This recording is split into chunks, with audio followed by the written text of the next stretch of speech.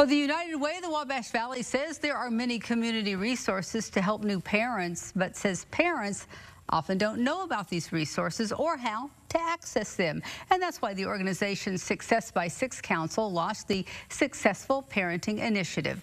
It's a new grant opportunity for organizations that can help connect with parents to the resources they need. Community Impact Director Dorothy Chambers says a parent is a baby's first teacher, so helping parents is so important to the child's future. The goal of the Successful Parenting Initiative is to connect new parents to community resources that can help them develop the skills and the knowledge they need to be the best parents possible. And the United Way making $30,000 in grants available for this initiative. The organization will award up to $10,000 per